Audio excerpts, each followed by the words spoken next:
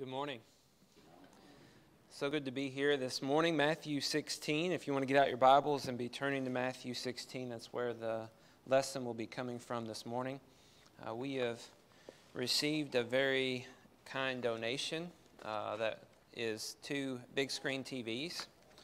So those are going to be coming up. So you should be able to see a little bit better what's on the screen. I feel like sometimes those words are kind of hard to see, at least on my title slide. I try to make sure there's plenty of contrast on the rest of the slides, but sometimes that's hard to see. Those TVs hopefully will help clear that up, and thank you to whoever you are who donated those TVs for us. We'll try to get those hooked up in the near future.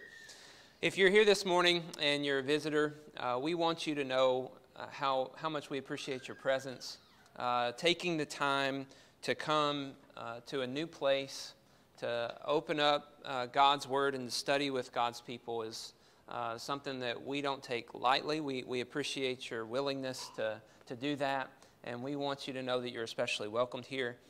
We're just going to be worshiping God in simplicity and striving to do the things that He has called us to do through the Word to encourage and build up one another. I appreciate all those who've led the service thus far and your work that you've put into the service. I think it's very encouraging when men take this seriously and they prepare so well for the service. So thank you very much for that as well. We're going to be working in Matthew. We've been working our way through this book, and we're going to continue through this book. We just wrapped up kind of a summary section of Matthew and saw how Jesus is struggling to develop the disciples. He's struggling with the spiritual leaders of his day and the crowds, and there's just a lot of struggle in Jesus' ministry. He has all these healings, all these miracles that he does, and yet there's still a lot of trouble and a lot of difficulty in the work that he's here to do. Well, that difficulty is not going to get any better. It's only actually going to get worse as we continue forward in the section that we're now going into today. And we're going to see Jesus continue to develop the disciples. Really, the book of Matthew is so much about discipleship and developing disciples. And I think we're going to see that very clearly in our study this morning. So to kind of introduce this idea, what I want us to do is just kind of take a second and think about our future. I worked at a secular job, and one of the first things, my boss's boss, going into the boss's boss office is kind of a nerve-wracking thing. One of the first things that he had me do was fill out a 5-year plan and a 10-year plan. And just getting, pretty fresh, kind of new there, I didn't know what I was going to be doing that week, much less 5 years from then or 10 years from then. This was kind of a ridiculous idea to me. It seemed foolish. And in some ways it kind of is, right? Who knows where we'll be 5 years from now? Who knows where we'll be 10 years from now? But he wanted me to think about that and to consider the future. And maybe you've done that in your job. Or maybe you've not done that, and maybe you need to do that. And think about, what does your future look like? What is your 5-year plan? And what is your 10-year plan? What are you hoping for? What are you seeing for yourself in the future? And what does that ideal life look like in 5 years or 10 years? Just reasonably sketching that out in your mind, and kind of keep that in your mind as we study this together this morning. And maybe that will help us to relate a little more closely to the things that we're going to study. We start out in Matthew 16, verse 13. That's where our text begins this morning. And it says this: When Jesus came into the district of Caesarea Philippi, he asked his disciples, "Who do people say that the Son of Man is?" And they said, "Some say John the Baptist, others say Elijah, and others Jeremiah, or one of the prophets." Now notice this. Jesus begins by speaking to his disciples as they come into Caesarea Philippi. This would be one of the capital cities of that area, a very prominent city north of Galilee. He asked his disciples a question: who do they say I am? Who am I to them, to everybody else? You disciples are out there among the crowd. You're hearing whispers. You're hearing talk. What do they say about me?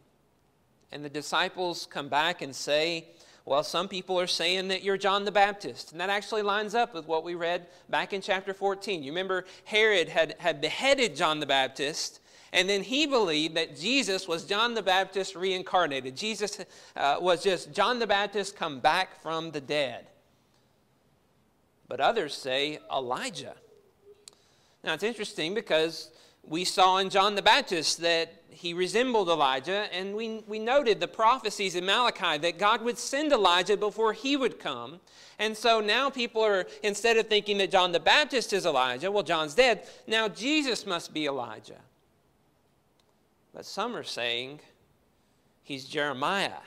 And then at that one, you're just kind of like, wait a second, why would you think Jeremiah? And honestly, I don't know. The only thing that I can come up with here is that they see that Jesus has been rejected, like we've been seeing Jeremiah is rejected by those who are in authority and those who are leaders. And his message goes directly against what they are saying. And so the very obvious conclusion is this man's more like Jeremiah than he's like Elijah. That's very interesting. That this is the way he's perceived by the nations and by the crowds who were around him, that he might be Jeremiah. We continue reading. In verse 15 it says, he said to them, "But who do you say that I am?" And Simon Peter replied, "You are the Christ, the Son of the living God." So Jesus then turns to his disciples and says, "Who do you say that I am?" And you see the question gets more personal. And the statement from them is, from Peter is, "You are the Christ." Now, Christ is significant. Nobody's been calling Jesus the Christ. Nobody's been calling him the Messiah. They've called him the Son of God. And his disciples even called him the Son of God after he walked on water.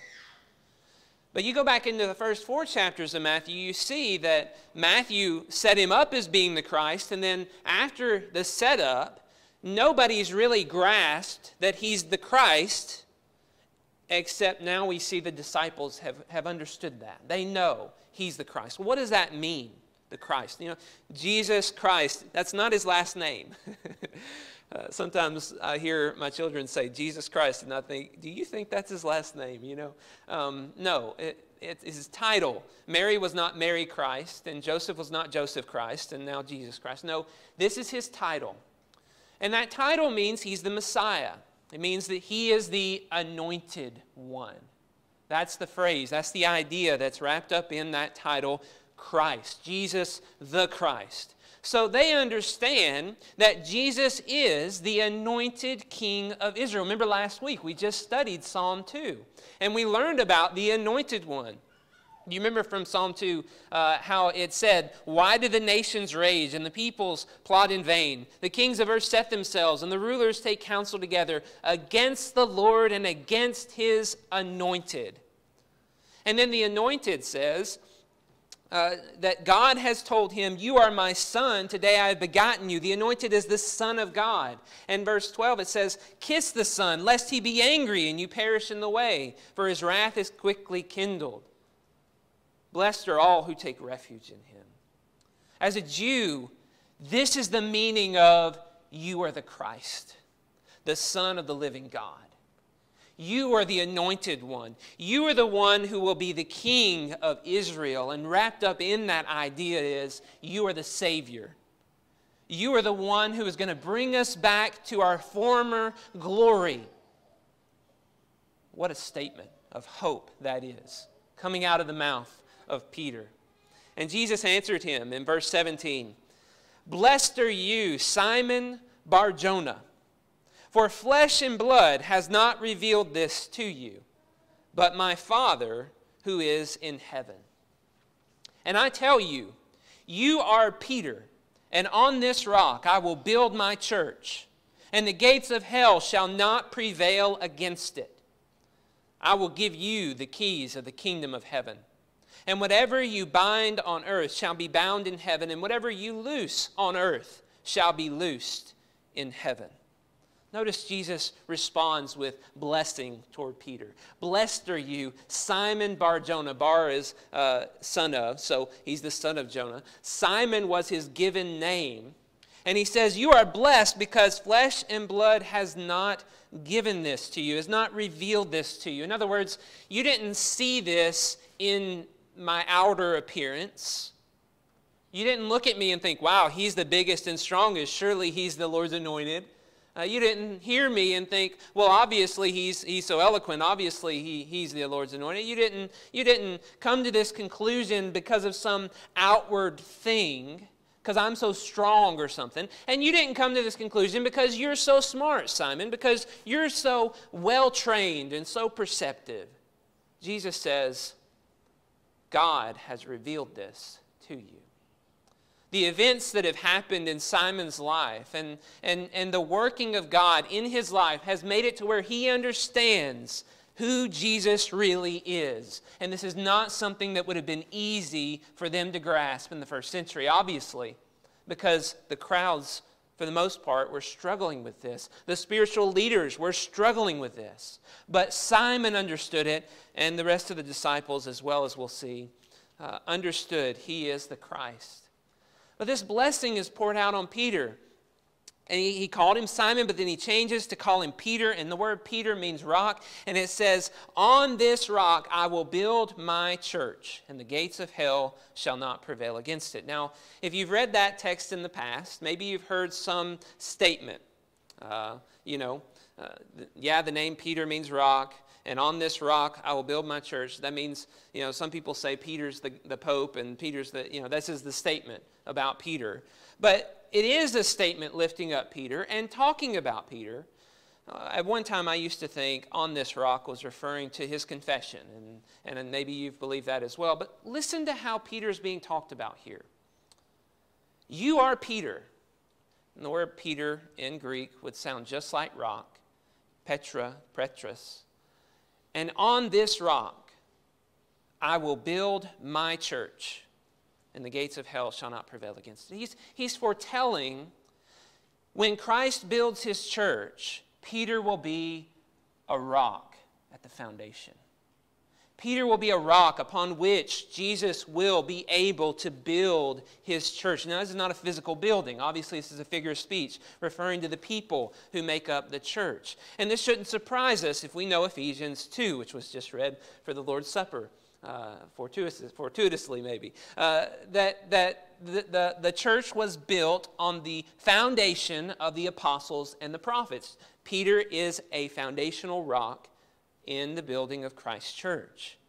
And he even gives Peter additional credit and additional responsibility. He says, I will give you the keys of the kingdom of heaven. And whatever you bind on earth shall be bound in heaven. And whatever you loose on earth shall be loosed in heaven. You see how he's given this stewardship. You imagine the master of a house telling one of his head servants, here are the keys. You're going to be the one who opens and allows the people to come in, and closes and keeps people from coming in. And this responsibility, it seems, was given to Peter to begin the church. In Acts 2, we see him open the gates for the Jews on the day of Pentecost. In Acts 10, we see him open the gates for the Gentiles, for Cornelius. And we see Peter is given this wonderful role in the Lord's church as a foundation to help build the church of God's people, the group, the congregation of God's people. That's what the word church means. We always think church is the church building, but of course it's the people. Then notice he strictly charged his disciples in verse 20 to tell no one that he was the Christ. Isn't that odd? Over and over again we see Jesus telling people who he heals, don't tell anybody, don't tell anybody. And here he tells his disciples, obviously now they know for sure, you are the Christ. And he says, don't tell anybody. Why would he do that, Well, I think as you study the book of Matthew so far, you come to the understanding along with me that nobody understands this kingdom. If they think he's the Messiah, if they think he's the anointed king of Israel, and they want to pressure him to be king like it says they did in John 6 whenever he fed the 5,000. If they're trying to pressure him to be the king of a kingdom that's not like the kingdom he's come to establish, that's going to make life very difficult for him. And so Jesus doesn't go everywhere proclaiming, I am the Christ, I am the Messiah, I am the anointed one, I am the King of Israel, you must bow before me, you must serve me. No, he keeps it under wraps. And he doesn't go out proclaiming it for everybody to hear, because nobody would understand it if they heard it. They wouldn't know what to do with it. They would take it the wrong way. Well, I usually try to take smaller sections, but this one just continues, and we got to keep going. Notice how he explains this to his disciples. The reason why you can't tell anybody that I'm the Christ. Let's continue reading. Verse 21. From that time, Jesus began to show his disciples that he must go to Jerusalem and suffer many things from the elders and chief priests and scribes and be killed, and on the third day be raised. Jesus tells them the truth about the future, what the future holds. These disciples haven't read the New Testament. They don't know what's coming. They've just seen that Jesus is the Messiah doing all these miracles, and then they're just sitting there expecting to because he's the Lord's anointed, to take over and to become this great king. And then Jesus hits them with this bomb. No. That's not why I'm here. That's not what I've come here to do. I'm come here to suffer and to die.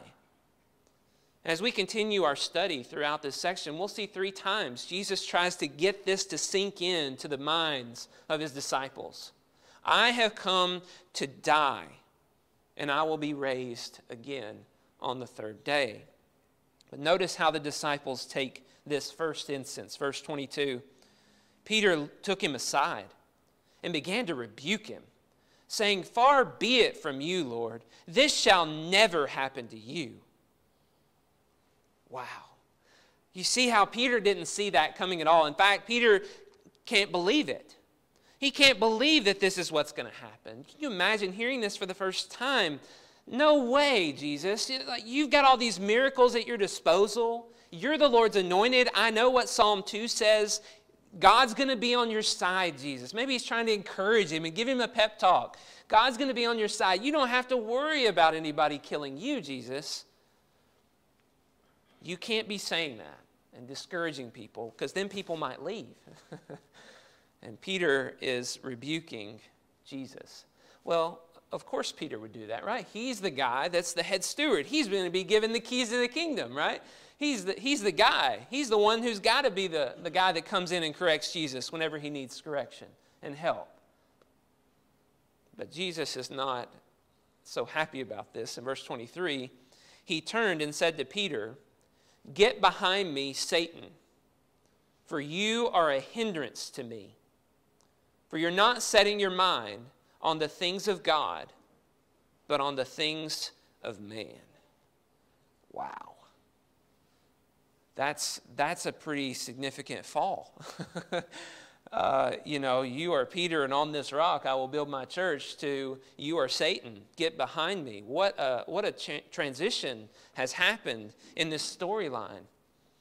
Jesus doesn't hold back whenever he talks to Peter, and he tells him that he's acting like Satan. You remember back in Matthew chapter 4, whenever he is being tempted in the wilderness? Satan's whole plan was to convince Jesus, you can have all the blessings, you can have the kingdom, and you don't have to die for it. I'll give it to you. Just bow down and worship me. And Jesus points out, Peter, you sound a lot like Satan right now. That's who you sound like. And so he rebukes Peter for saying that. And then he says at the end there that you're setting your mind on the things of man and not on the things of God. Peter's focus is on the wrong things. After he says this to Peter, he turns to his disciples. And listen to what he tells them. He says, If anyone would come after me, let him deny himself and take up his cross and follow me. For whoever would save his life will lose it. But whoever loses his life for my sake will find it. For what will it profit a man if he gains the whole world and forfeits his soul? Or what shall a man give in exchange for his soul?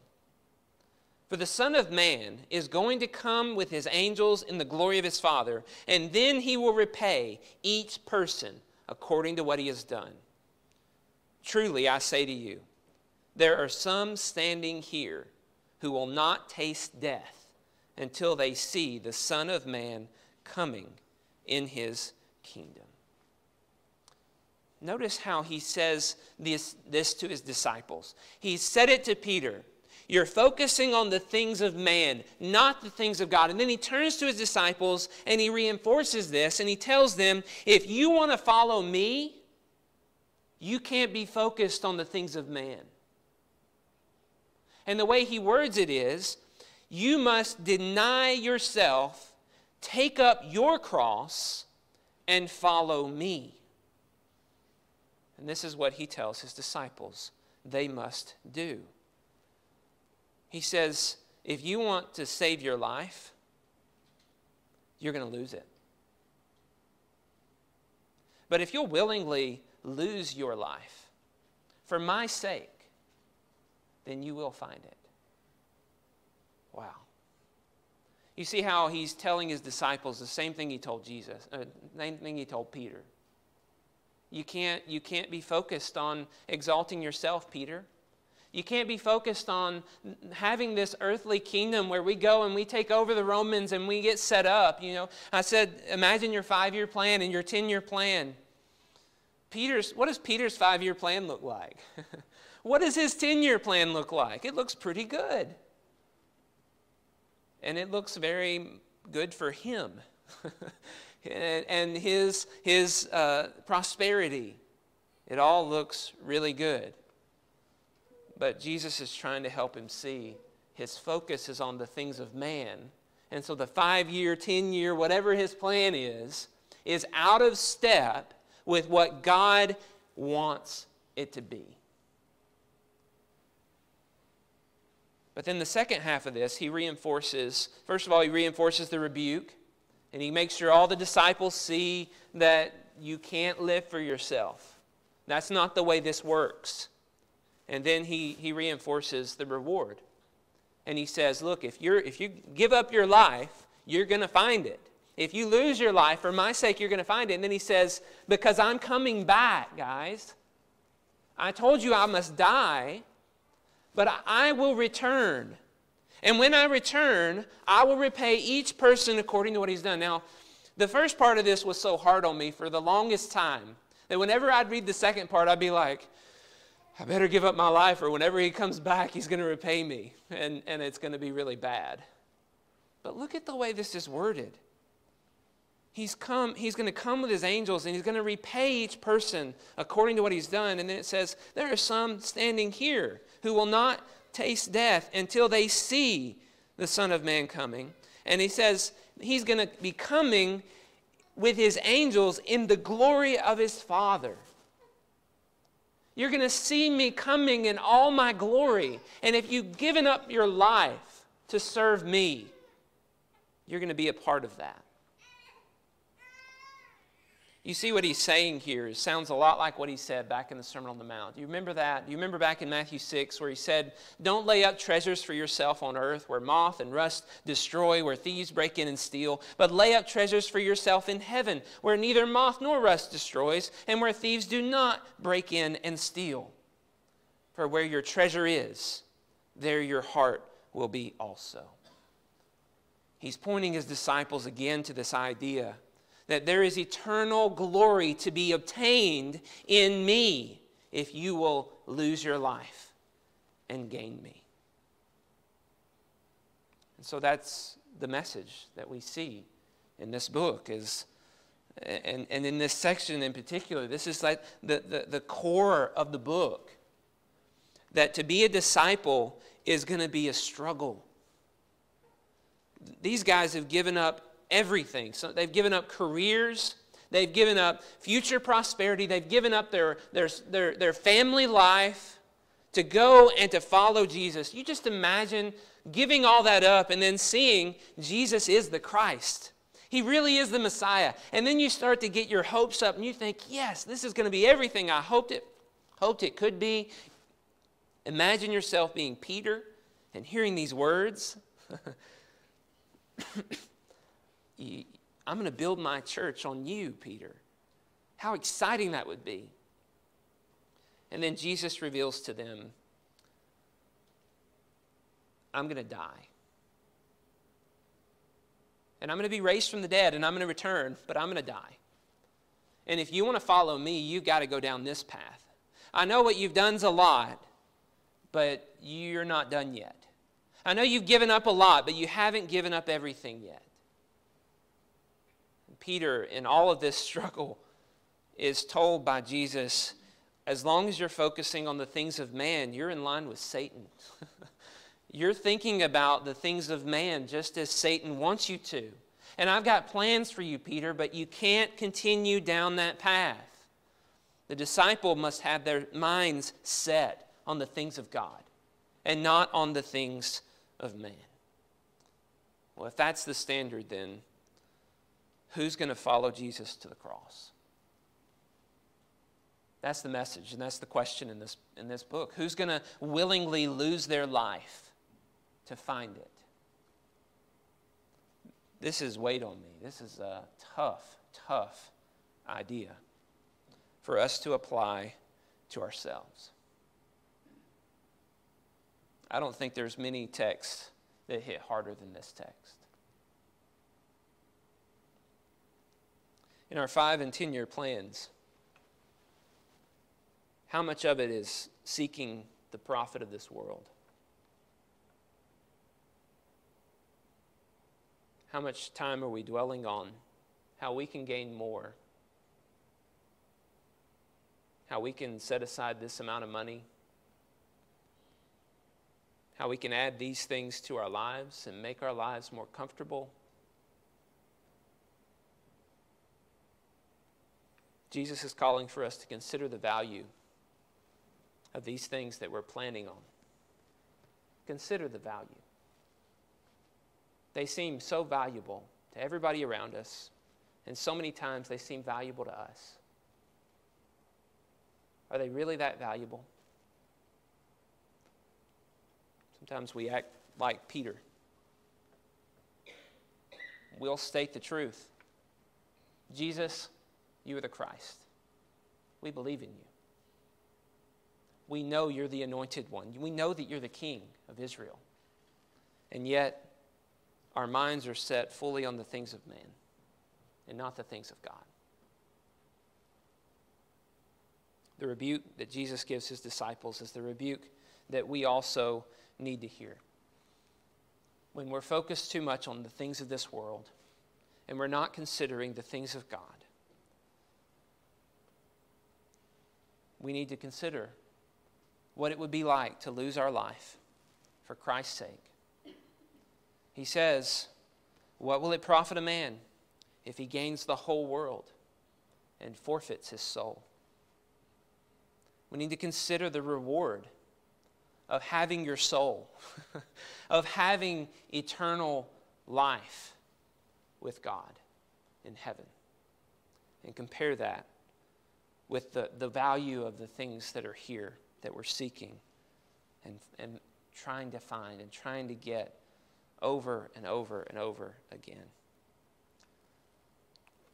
What would it look like for us to take up our cross and follow Jesus? I've heard people make statements about this. Some people will say, well, I know my cross is my in-laws, and I know my cross is my wife or my husband. I know my cross is my job.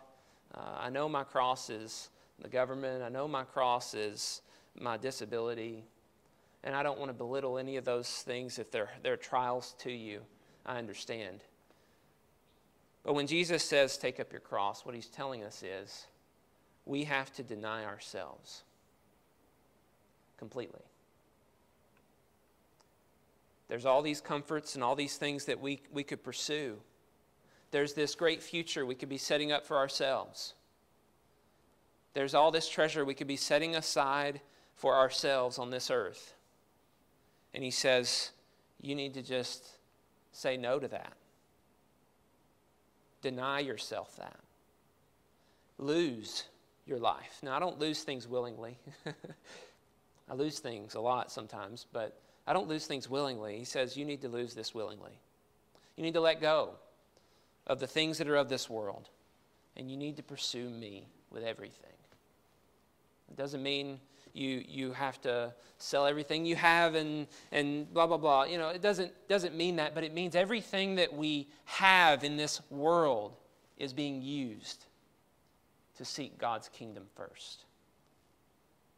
Notice the disciples actually didn't take up their cross literally and follow Jesus to it whenever he went. They weren't ready for that yet. They were still growing. They were still developing, and he understood and he knew that. But you know, Peter, from historical records, ended up on a cross because he lost his life and he decided to seek after the Lord. And as a result, people hated him for it. And eventually they did to him the same thing they did to Jesus. He wasn't seeking it necessarily. But he made this decision in his mind and in his heart that serving God was more valuable than all the things of this earth. I want to close with an idea that I don't even remember where it came from. It may have come from one of our Bible classes. We have great Bible classes. You guys have wonderful comments. It may have come from one of you, or it may have come from someone else I was talking to. When you think about the book of Job, if you know that book, you know he lost everything, right? You imagine God coming up to you and saying, I'm going to take everything away from you. I'm going to take all your children, I'm going to take all your riches, and I'm going to let you suffer immense physical pain. But it's going to be for my glory. How many of us are like, yep, sign me up? Like, I don't know if I'm there yet. But that's where we need to be. That's where we need to grow to in this life. We need to learn to lose it so that we can find life in God. Because the eternal riches are worth more than all the things of this earth combined. If you're here this morning and you don't have Christ as your Lord and your Savior, I hope you can understand that he is the Lord. He did come to earth and die, and his death was not an accident, nor was it something that was unplanned. It doesn't mean that he failed his mission. He knew before he went to the cross he was going there. But he went there anyway for us because he loved us. Whenever we start pursuing the things of God, we may lose a lot, but we'll end up showing love to other people. And that's what Christ did for us. He took up his cross. He suffered for us. And if you're here this morning and you haven't accepted the gift that he's offered you, I hope that you will before it's too late. I know that it's asking a lot for you to give up your life to serve him, but it's worth it. And if we can help you in any way, please let us. Please come as we stand and sing.